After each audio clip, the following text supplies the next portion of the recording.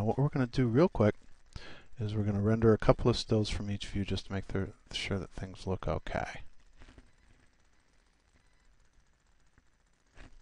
So we'll go in here. The other thing you want to do, I'm going to hit Control 9 and go back to textured view.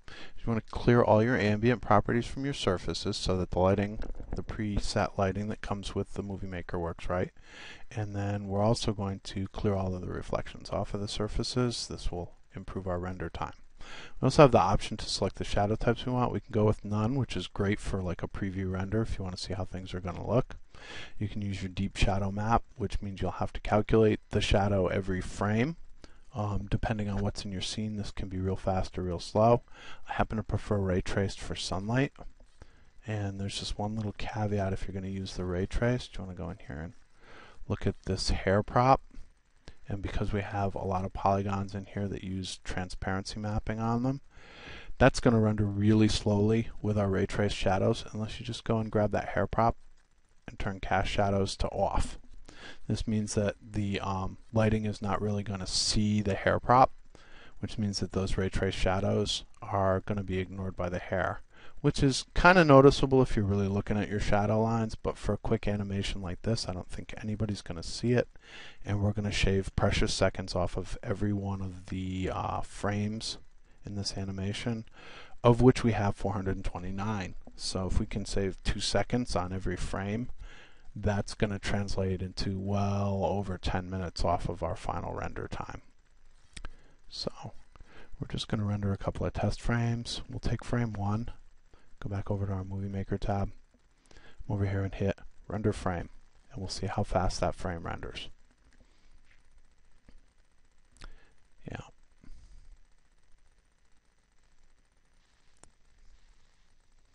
As you can see, once it gets started, it goes really, really quick.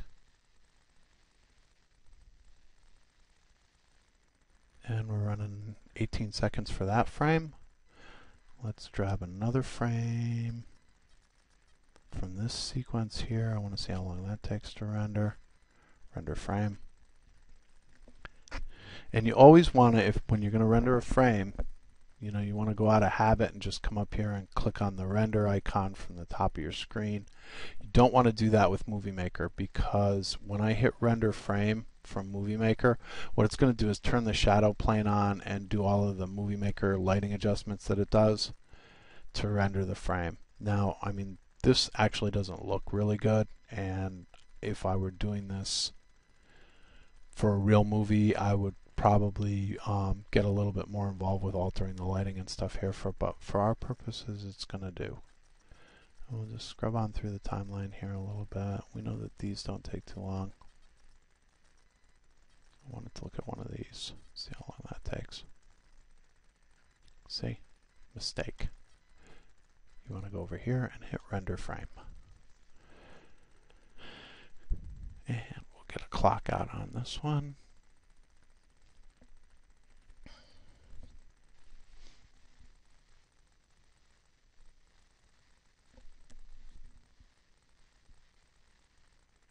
We're pretty much coming in at 16 to 18 to 20 seconds per frame on this. So if we want to get an idea, pop this guy out and we'll do one more render. I want to get an idea of how long this is actually all going to take. We can simply go in and open up our calculator. Right? We know we have 429 frames. So 429 times, well, let's say 17 seconds per frame is 7,093 seconds divided by 60 gives us 121 minutes, 121 and a half minutes divided by 60 again, just for fun.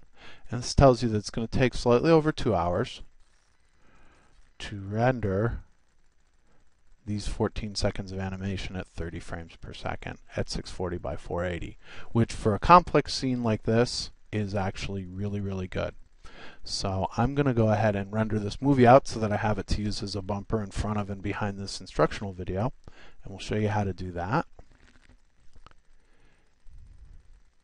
Render movie, and it's just going to go through and start rendering the frames on the timeline. Now, one thing you want to be sure of is if you're like me, we'll cancel out of here. Usually I'm set up to render still images, right? I mean, that's usually how I work. If you're always rendering animations, then yeah, it's definitely going to be set up like we just saw for you. But if you're usually rendering still images, you're going to find that you're set up to render still images. And when you go to hit render movie, you're going to get a little warning message that tells you that your render options are not set up for animation. Because you need to go in to your render settings, tell it you want to make a movie, define your start and end frames, and define a movie file that you're going to render to. And you're going to be careful about that because Movie Maker will just go ahead and render over whatever file name is there. So you maybe want to give it a different name. We'll call it Movie Maker Test 2. Save and accept, and then go back over here and go to Render Movie.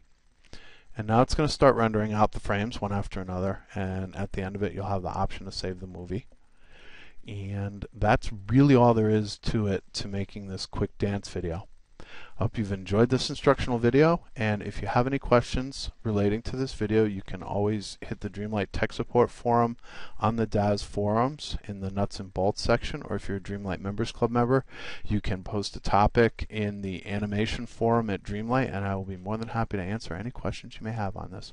Once again, this is your host, Mike Ambruso, and on behalf of everybody at Dreamlight, I'd like to thank you for purchasing the Dreamlight Movie Maker product and for being such great customers. Thanks.